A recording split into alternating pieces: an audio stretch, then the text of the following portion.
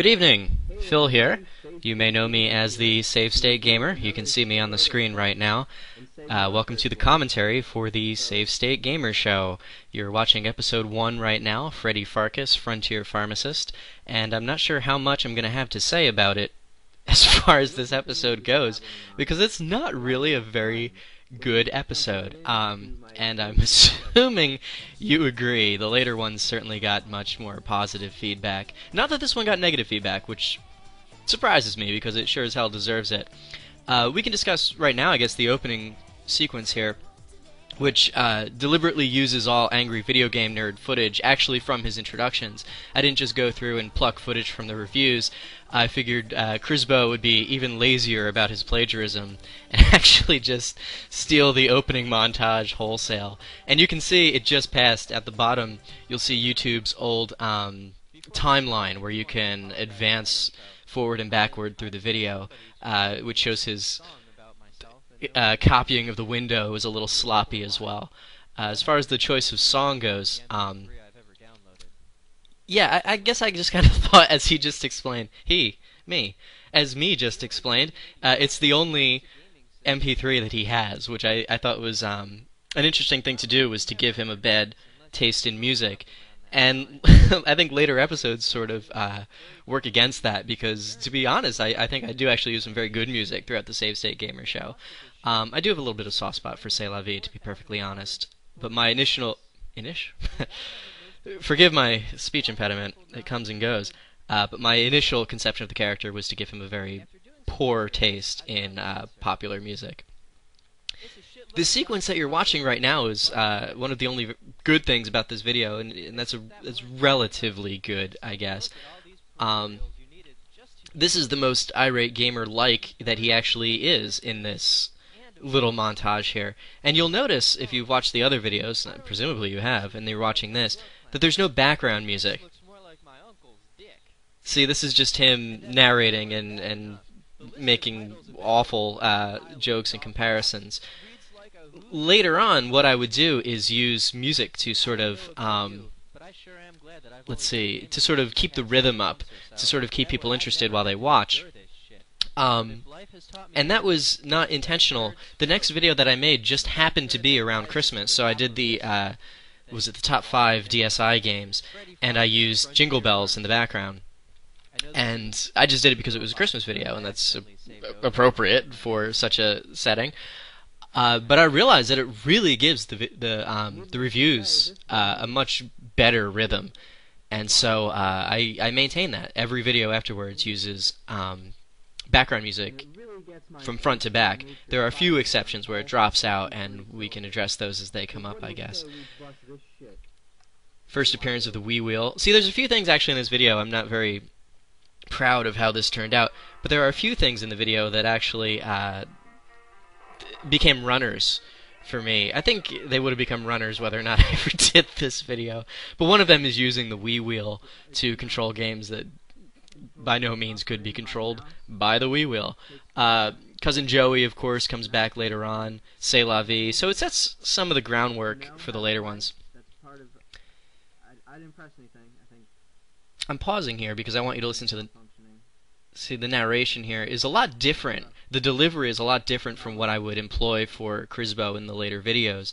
And you'll see quite a few things are different about the presentation, such as the fact that I'm much closer to the camera in this video, when I'm on screen, not now obviously, than I am in later videos. In later videos I moved back from the camera because it was more like the irate gamer to do that. To be up close to the camera is like any number of other really crappy amateur video game reviewers. So I guess this was at the first of many unfortunate websites on Crisbo's browser when he cuts to footage of that. But yeah, so later on I backed up from the camera to be a little more like the irate gamer in terms of presentation. As far as the narration goes, which is what I wanted to address earlier, the reason that it's a lot different is that, sorry, the volume got really loud. Here's the narration again. The reason that it's a lot different, it's a lot more lethargic and a lot less interested, or less enthusiastic, I should say, than later Save State Gamer videos, is because what you're watching here, this is footage, actually, of a different video. I chopped it up a little bit. I think I reorganized some of the footage, but not much.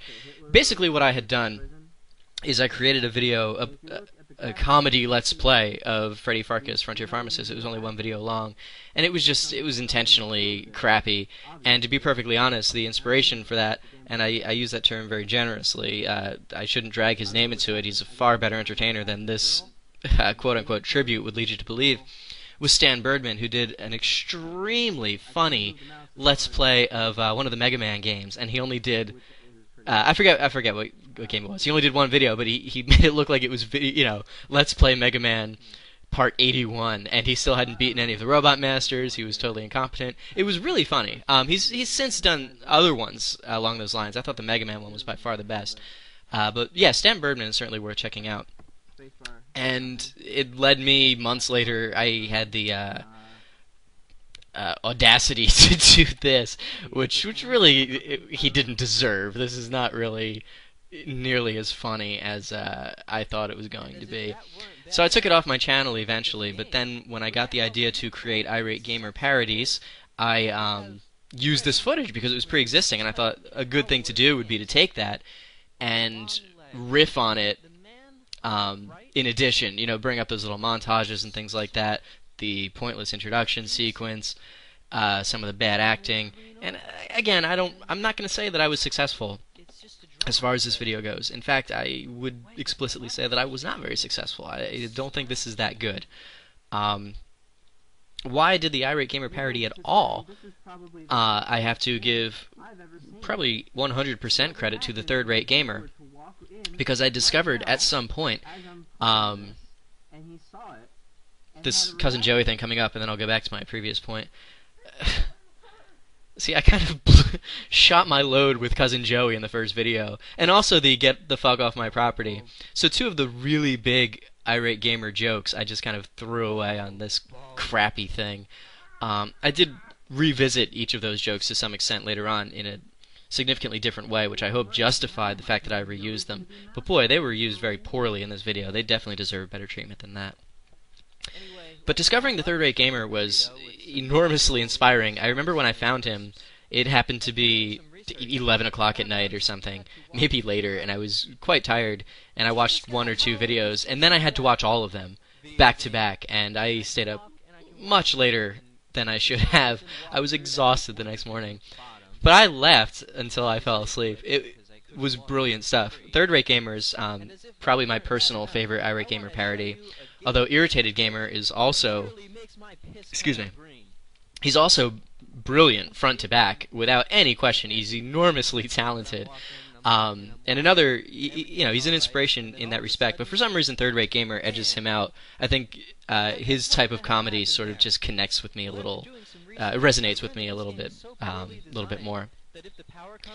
And there's one actually right now called the Game Boob, who I would induct into that little Hall of Fame. He's definitely worth watching. But let's see. Before this introductory video is over, let me see if there's anything else that I really want to discuss. Oh, well, as you'll see, well, two things. The background here, it's a little barren. I was actually moving out of this apartment or very soon I was going to move out of this apartment when I shot this, and you'll see, I think you can actually see a box in the background that has yet to be filled. Oh, 7, yeah, 7 being the perfect rating is another thing that carried over. But me moving out actually revisited that in the next video where it became a plot point. The name Crisbo Hers is actually the first of many, many, many, there's me doing my Jimmy Stewart impression, first of many, many Tim and Eric references. And that's just because they always tend to choose these really bizarre names that don't exist in reality. And, if you said them out loud, they would, wow, I did closing credits in this too? God, this whole thing is just padded out.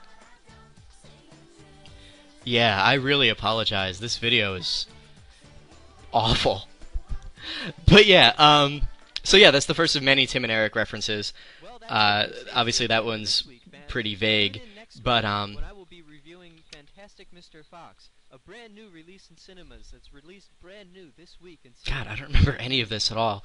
I didn't watch this before I commentated on it because I knew I'd have very little to say about specifics. So what I instead wanted to do was just speak a little more general about Save State Gamer and a few other things.